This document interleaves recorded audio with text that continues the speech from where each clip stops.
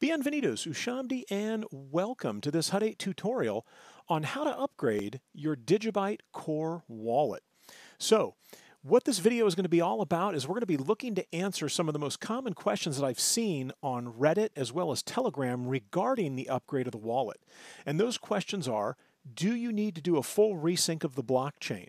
And that's actually a very good question because my experience with the 6.14.2 version of the DigiByte Core wallet, I had to wait about a week until it had fully synced up the blockchain.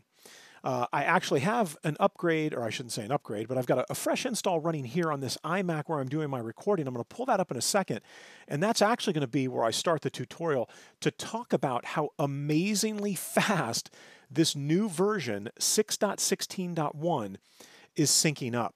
Now, that's the first question we're going to answer. Do you have to do a full resync, or can you just pick up right from where you left off?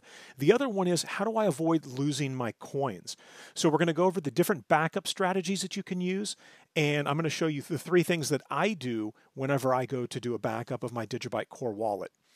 Then we're going to talk about whether or not your addresses change. And so you can see I have my tip jar address here, right? So I've got my QR code and my tip jar address. And so we'll validate that these are actually still my addresses when I do or after I do the upgrade and complete the upgrade. And then one of the final questions that I've seen is, do you have to do an uninstall of the old version, or can you simply just go ahead and install the new version on top of the old version? And we'll take a look at that. And for those of you who saw my Redcoin Core wallet upgrade, that was one of the most common questions I had seen was, well, wait a second, if I have to uninstall the wallet, do I then lose all of my coins? And we saw that that didn't happen. And so we'll go ahead and we'll walk through the steps here with the DigiByte Core wallet upgrade. So where to start? Well, I've already downloaded and kicked off a completely fresh install here. You can see that this is the version 6.16.1. And I apologize, it's a little small. Unfortunately, in the installer, I'm unable to increase the size of the text there. Now, if you take a look here, it says it's got 66 minutes left to go. But what's amazing about this, and it's doing a full blockchain sync here because I haven't ever had the DigiByte wallet installed on this iMac. What's amazing about this is that I started this at 1 o'clock, right around 1 o'clock this afternoon, in anticipation of doing this video tonight. So as you can see, and I mean, we're already down to 60 minutes. I wouldn't be shocked. It's moving pretty quickly. So we're already down to an hour, and that is a full blockchain sync, right? I mean, this is a brand new fresh install. And so again, version 6.16.1, which is the latest version, I've noticed is syncing exponentially faster than the 6.14.2. We've also got a little newer look here, right? So you can see we've got the overview screen, which I'm going to go ahead and hide this right now. But it's much nicer. I mean, the user experience here, I talked a little bit about the Exodus wallet in a previous tutorial I did on the Kincoin.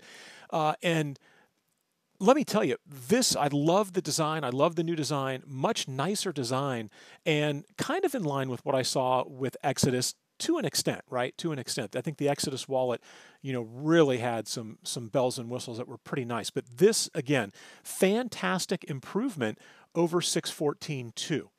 All right, so let's go ahead and talk about number one, where do you get your DigiByte Core wallet? Well, there is only one place that I would go to get the wallet. I wouldn't follow a link that you get from somebody. I would come to the DigiByte homepage, which is digibyte.io. And right up here on the top, on the right, you can see that it says wallets. So if I was to click on wallets, they've got a full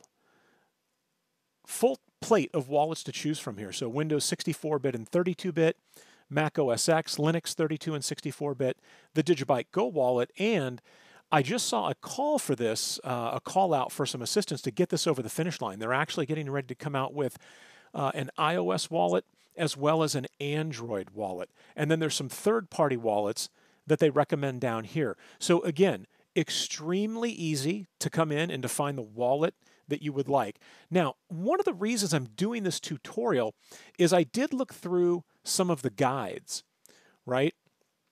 and they've got some basics and they've got some wallet setup. But one of the things I didn't see, and not to say that it's not here, I didn't see it when I was poking around, is anything that sort of detailed, hey, I've got a DigiByte wallet, 6.14.2, and I want to upgrade to 6.16.1. How do I do the upgrade? And so we're going to go ahead and we're going to perform that upgrade. So you would go ahead, download whatever version of the wallet it is that you're going to use. And I've already got it downloaded here, and we're going to remote desktop in. And this is over on my PC. So as you can see, the look and feel of the wallet, a little bit different, right? We've kind of got some, plain text here, whereas the 6.16.1 version definitely looks a lot nicer. So from a user experience perspective, very, very big improvement from a user experience perspective. All right, so the first thing that you should do before you go to attempt any upgrade is to back up your wallet, right? So I'm going to come up here to File and then just simply choose Backup Wallet. Now, what I do is I put it out on a USB stick. You can see the name of the stick here is DigiByte. So we'll go into our folder and we'll go into February. And you can see here I've got this 16.4.2 pre-upgrade, and I'll just change the date to tomorrow's date. And this is how you would create your, and this is the equivalent to the wallet.dat, right? And you can see right down here it says wallet data. So I'm just giving it the name, the DigiByte wallet with the version and the pre-upgrade and tomorrow's date, and I'm going to click Save. And this is going to save it out to the USB stick that I have, which shows up as my G drive. What I also do is I create a backup, and I keep that backup local on the PC itself. And so we'll come into February, and I think I may have already done it. I did, and so we'll just change the date here. So I was making sure that if I forgot to do this, we've got a backup, right? So I keep a local copy as well. And then what I'll do is I will pull up my Brave web browser. And again, a big plug for the Brave web browser. I'm a content creator, and so that's how I approach these videos, is anything that can help me monetize my content is a good thing, and the Brave web browser is doing that as well. So if you haven't checked the Brave web browser out, I would definitely give it a look. All right, so the last thing I do is I pull my Brave web browser up, and I'll keep a copy out on Dropbox. And so I've got a folder there where I keep my wallet.dat backup files. All right, so now that I've completed the backups, and the square that I have covering up the recent transactions is because I've been testing with a friend of mine, and his name is here, so we've got that covered up. So we've got the file downloaded. So I've got everything backed up. Let's go ahead. We're going to quit the DigiByte Core Wallet. And what you're going to notice here is that it's going to tell me that the Core Wallet is shutting down, and then the window went away. So here is 6.16.1, right? Windows 64-bit. And let's go ahead and double click, and let's see what happens. Now, I haven't uninstalled the old version yet.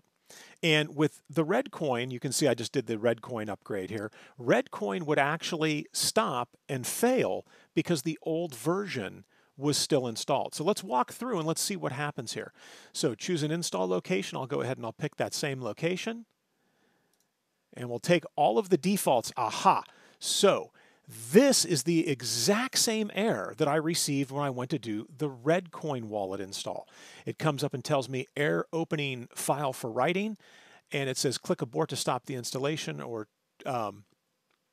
ignore this, skip and try again. So I'm going to go ahead and we're going to abort the installation, because what we're going to need to do is we're going to need to uninstall the current version. So let me go ahead and click on the X there. So we'll stop that. Let me pull Control Panel up here.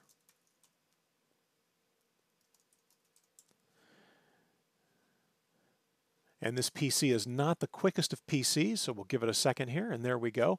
And so we'll go to, and where is it at? I'm squinting here.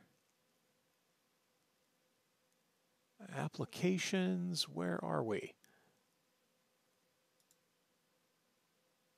Programs and features. And so I'm looking for the DigiByte, the DigiByte Core, and it keeps moving on me here. The DigiByte Core, and you can see it gives me the version 6.14.2. And so we definitely want to uninstall that version. So let's click on uninstall. And again, I apologize, I can only make this window so big. So we'll click uninstall. It's going to pull everything off. Uninstallation was complete, so we'll go ahead and click close. So again, very important, we remove the old version. So now when I come to do the install and sort of having that experience from the Redcoin wallet upgrade, it makes it, a little easier to do this and a little less stressful, right? Knowing that we have to uninstall it, that's not a bad thing. All right, so I've come into C program files, and it appears that for whatever reason, that there is a DigiByte QT that's already here in this DigiByte directory. So here's what we're going to do. I'm going to go ahead and I'm going to cut this folder, and I'll stick it on my backup drive here, my USB stick, just for safekeeping. And we're going to get it out of, and wait a second, find another program. All right, let's give it a second here. Yeah, so it looks like that folder does not want to go away. And you can see I did my original install back on 1.6. It says it's being used, but there is nothing that is using it. So let me go ahead and cut that. Let's try again here. And let me come into DGB and see if I can drop it right here.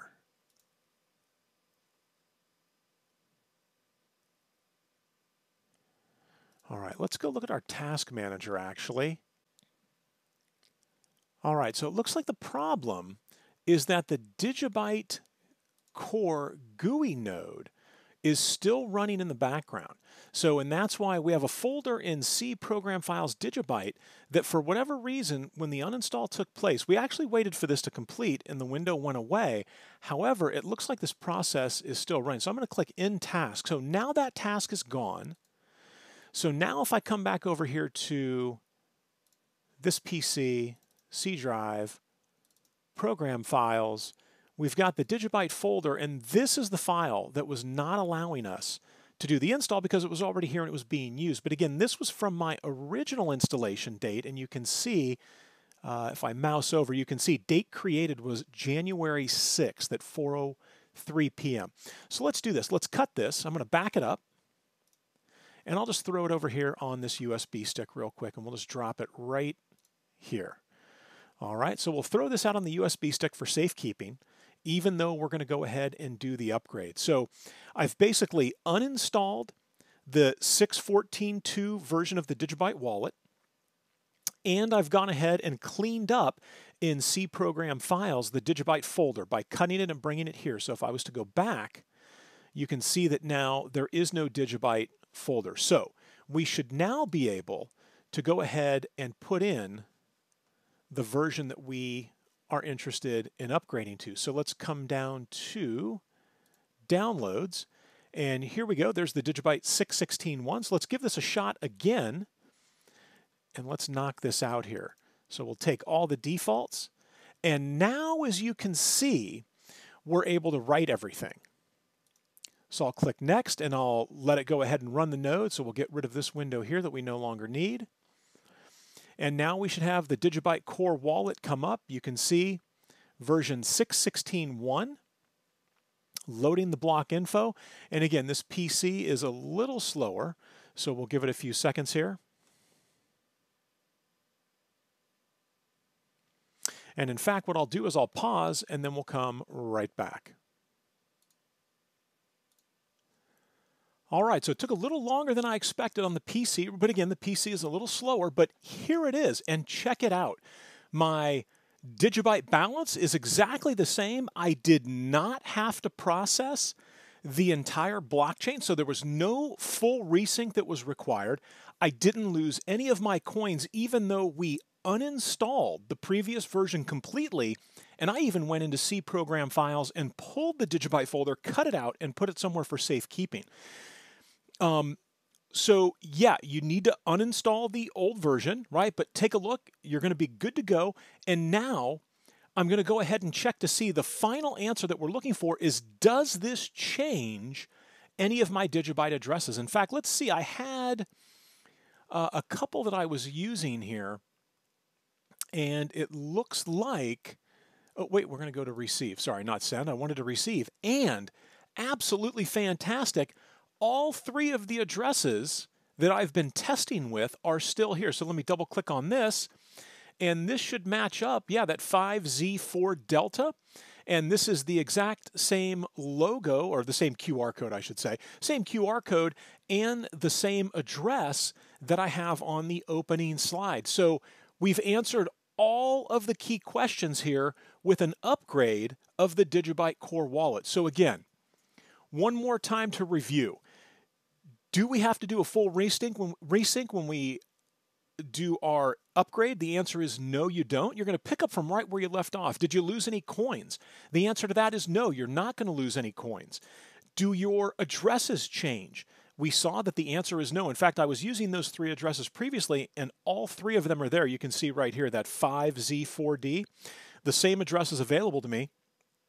And do you have to do an uninstall? And the answer is yes.